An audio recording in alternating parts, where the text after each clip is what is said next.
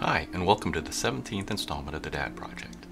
Glad to have you back, and tonight we make our way back to the eternal sunshine of Southern California, where my dad was part of a flight test program that would also test the idiom, lightning never strikes twice. This expression suggests that a very unusual event is not likely to happen again to the same person or in the same place. Through the vagaries of corporate personhood, we will ask this question of the Grumman Aerospace Corporation. The short answer is yes. Lightning can strike twice.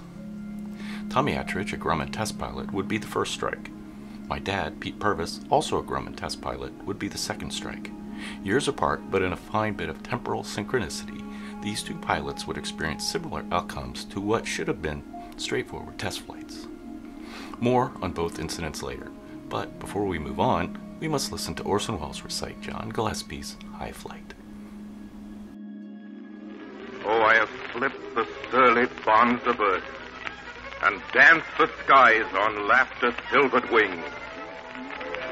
Sunward I've climbed and joined the tumbling mirth of sun-split clouds and done 100 things you have not dreamed of. Wheeled and soared and swung high in the sunlit silence. Hovering there, I've chased the shouting wind along and flung my eager craft through footless halls of air. Up the long, delirious, burning blue, I've topped the windswept heights with easy grace, where never lark or even eagle flew. And while with silent, lifting mind I've trod the high, untrespassed sanctity of space, put out my hand and touch the face of God.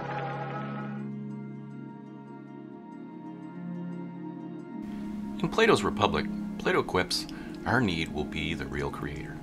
Over time, that statement would morph into the English proverb, "Necessity is the mother of invention." But did we really need to fly? Was it necessary? Need to or not, we did. We learned to fly faster, farther, and higher than the birds that inspired us. Icarus's flight for freedom from Crete was an early failure and was a warning to man to avoid overreaching his limits. Nevertheless, we persisted in exceeding our limits, and our early attempts to fly would include balloons and parachutes.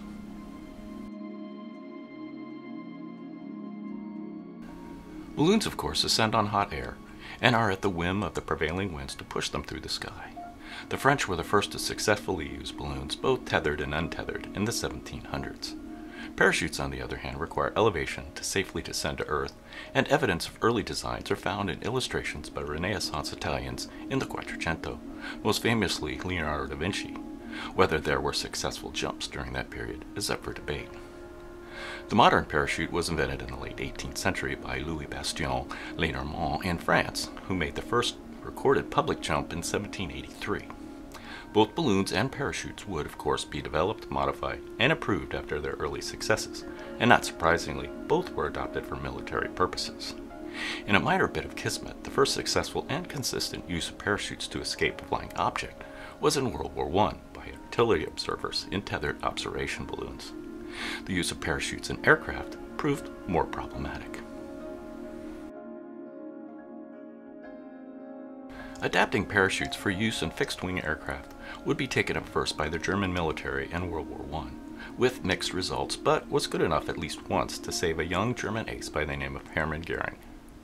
Because of the size of the aircraft of the time, particularly the fighters, the German system was like those used on the observation balloons. A harness would be attached to the pilot, while the parachute was stowed on the fuselage. As the pilot egressed his airplane, a static line attached to the harness would pull the parachute free and hopefully deploy to float him to safety. The complication would be the disposition of the aircraft while the pilot was trying to bail out. Whereas the crew of an observation balloon would parachute from a perfectly good balloon at the first sight of an enemy aircraft, the fixed-wing pilot would possibly be jumping from a disabled spinning aircraft that quite often entangled the parachute shroud lines and would take the pilot with it. And as unpredictable as the system was, it was better than what the Allies had. Nothing. Following the end of World War I, the development of the parachute and its use for pilots to escape their disabled aircraft in the U.S. would be taken up by Major Edward L. Hoffman of the U.S. Army. The process would examine and bring together the best elements of various parachute designs. His team would include Leslie Irvin and James Floyd Smith, who both had a personal stake in the outcome of the design process. 17 distinctive designs would be tested using test dummies. As the tests progressed, results favored Floyd Smith's design, a design he would patent on July 27, 1918.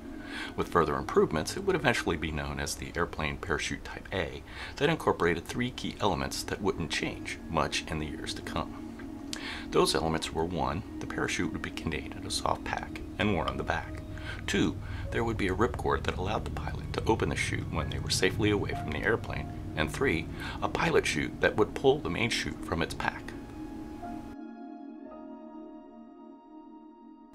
For his efforts in developing the airplane parachute Type A, Major Hoffman would be awarded the Robert J. Collier Trophy in 1926, an award that is presented to those who have made, and I quote, "the greatest achievement in aeronautics in America with respect to improving the performance, efficiency, and safety of air vehicles, the value of which has been thoroughly demonstrated by actual use during the preceding year." Unquote. For Irvin, it would be the first Army Air Service order awarded for 300 parachutes. He was the lowest bidder.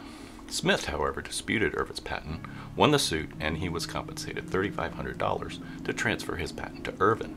Both men continued to produce and supply parachutes to the Army Air Corps.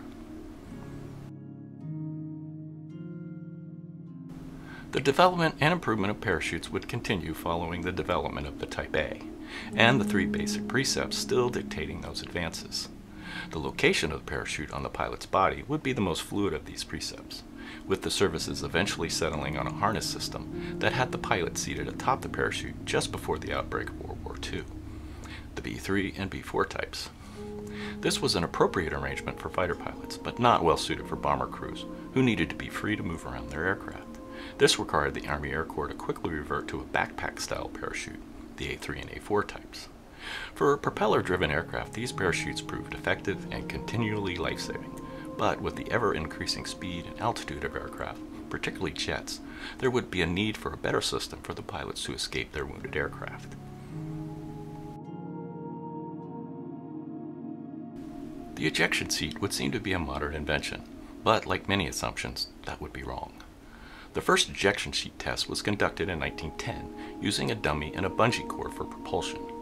Although there would be a continued interest in the development of the ejection seat before World War II, it would be the Germans beginning in 1938 who successfully developed an ejection seat system that was used during World War II.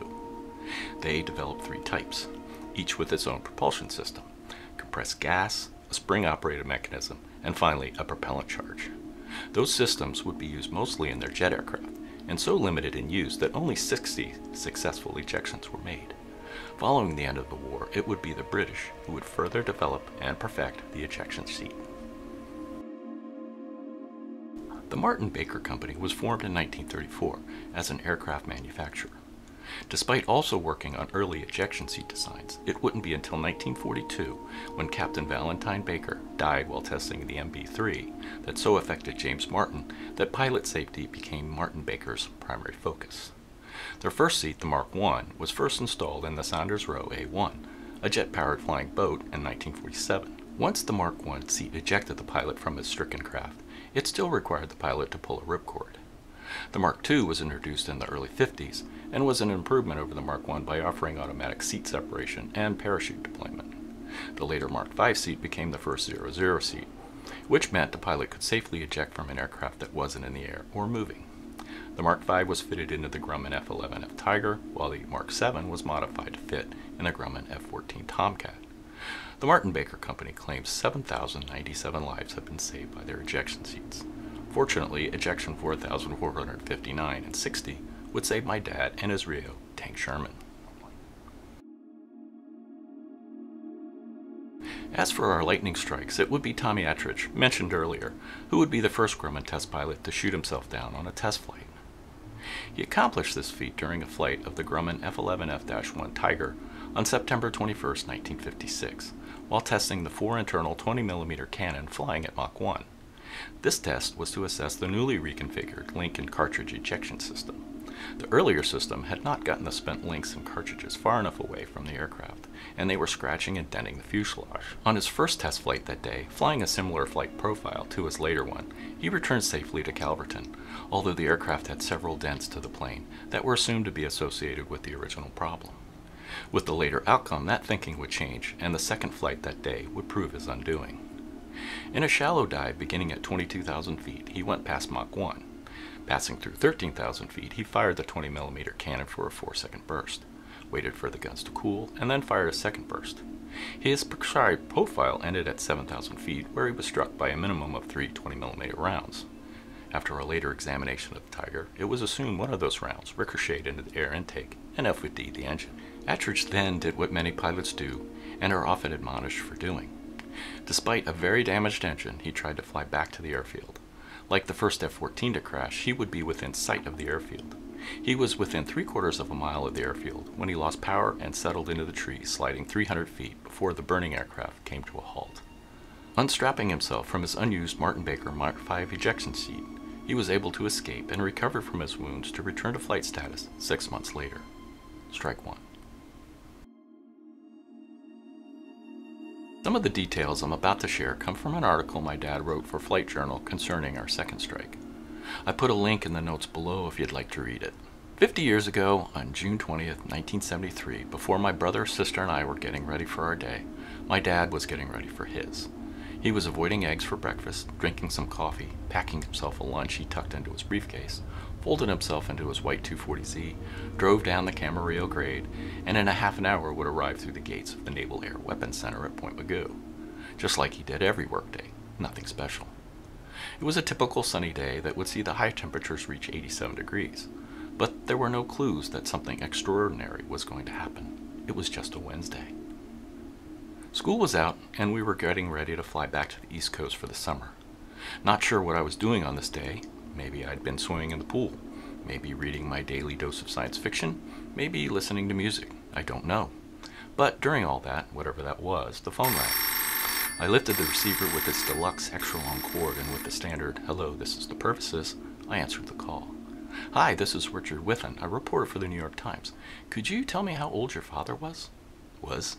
That didn't sound right. I quickly answered, "He's 38," and hung up. This was my first clue that something had happened, but with communication as it was in the early 70s, I waited and wondered. Whiffen's article ran on page 8 of the June 22nd issue of the Times. Around 6 or 7, I heard the door open, and in walked my mom and dad. My mom said, "Kids, your dad has something to tell you." My dad stepped out from behind my mom, still in his flight suit and still wet. Now, memories are tricky things, because I don't know why he'd still be in his flight suit, and even stranger, still wet. But that's how I remember it. And I have no memory of what he told us, but I do know it went something like this. Arriving at the gate at Point Mugu on June 20th, 1973, my dad was waved through, and he proceeded on the well-worn path to his usual parking spot, a short distance from the offices provided Grumman for their part in the test program. After greeting several colleagues, he made a quick detour to the kitchenette to put his lunch in the fridge. He arrived at his desk at precisely 8 a.m. He was to meet with the flight team at noon to review his upcoming flight, so until then he tended to paperwork from the previous day, mostly reviewing his notes from his flight on Monday in number 6 that included 2 AIM-7E launches, one at 0.5 Mach 40,000 feet and 1G, the other at 0.7 Mach 20,000 feet and 1G. Uneventful and as planned. Just before noon, a quick coffee refill in hand, my dad made his way to the meeting room. Bob Motti, F-14 number 6's test coordinator, was already there copying his ditto onto the chalkboard. Tom Riley, Grumman's lead separation engineer, was hunched over the table, rechecking his numbers, slide rule at the ready. After Bob and Tom reviewed the day's flight test procedures on the chalkboard, Tom handed my dad a stack of 5x7 cards that detailed each step of the test even further. Then it was Grumman's range coordinator, Jim Homer's turn to brief the crews on their boundaries of the test area, and the array of test frequencies and range procedures for that day's flight. Finally, my dad and Tank briefed their chaseplane pilot, Lieutenant Colonel Fritz Menning, USMC, flying an F-4 from the VX-4 Tactics Development Squadron, and photographer's mate 1, Bill Irving, who would be filming the flight from the back seat of the chaseplane. Leaving the meeting room, they made their way to the flight line. F-14 number 6 had already been pulled from the hangar, the dummy AIM-7E-2 Sparrow already loaded in the farthest aft station, number 4. My dad and Tank made their way around the jet for the pre-flight, a routine they had done many times before, but just as critical now as it was the first time they performed this task. Then it was into the cockpit to go through the pre-flight checklist, spool up the engine, all systems go, radio the tower, and taxi to the end of runway 21. With an offshore breeze coming over their nose, they were cleared for takeoff and made their way directly to the test location, about 80 miles offshore between Santa Rosa and San Nicolas Islands. Having gone through many of his 5x7 note cards on his way to the test location, my dad found himself where he was supposed to be. 567 knots indicated airspeed, or 652 miles per hour, 5,000 feet, 0 Gs, note cards safely stowed. With conviction, he pulled the trigger. With far less conviction, the AIM-7E Sparrow, that had been lingering in the farthest aft station, number 4, in the tunnel between the engine nacelles, failed to get enough separation from the aerodynamic attraction of its mothership, whereupon it hit the underside of the F-14, gouging a fuel cell. My dad then watched as the missile tumbled end over end, shredding pieces, and immediately thought those pieces had FOD'd his left engine. The master caution light directed him to the caution advisory panel, where all the cautions were lit. But the most ominous was the bleed duct light that would usually lead to an engine fire. He tried to turn off the bleed air source. It proved to be in vain, as the chase pilot told him that he had a good fire going. Sure enough, a quick look back at the instrument panel and the left engine fire warning light was lit. Reaching for the left fuel shutoff valve, the plane suddenly pitched up with a violence of 10 Gs from a probable burn-through of the control rod that actuated nose-down commands. He had lost control of the jet, and all that was left to do was eject. With his new mantra, eject tank, eject, he found himself somersaulting through the air, not knowing who initiated the ejection sequence. The Martin Baker Mark 7 ejection seat had done its job in a fraction of a second. Hanging from his parachute in beautiful silence, a life raft dangling below him, he was able to watch the burning F-14 fly a lazy spiral into the sea 7,000 feet below. After reviewing his water survival tactics while hanging from the parachute canopy, he performed those duties with different levels of success after landing in the water, but most importantly found himself in the life raft, and he waited. In about 45 minutes, the rescue helicopter arrived to find my father and Tank floating aimlessly in the rafts. A swimmer dropped from the helicopter to convince a reluctant pilot, my dad, to exit the safety of his life raft, into the harness, and into the safety of the helicopter 20 or 30 feet above his head.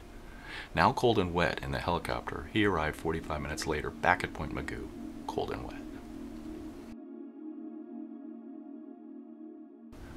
The time elapsed from the missile launch to the ejection was 39 seconds. Before pulling the trigger, my dad was another highly skilled test pilot. Following his ejection, he would forever be introduced as the guy who shot himself down. What would only be known later, and to a few, was that in 39 seconds my father had changed. Pre- and post-ejection Pete were two different people. So, until next time when we investigate what that difference was, thanks for joining me for the 17th installment of the Dad Project. I continue to tell the stories I had hoped my father would tell me, and I appreciate y'all being along for the journey. So please subscribe if you'd like to hear more. And until next time, thanks for watching, and enjoy what life has given you. Ciao.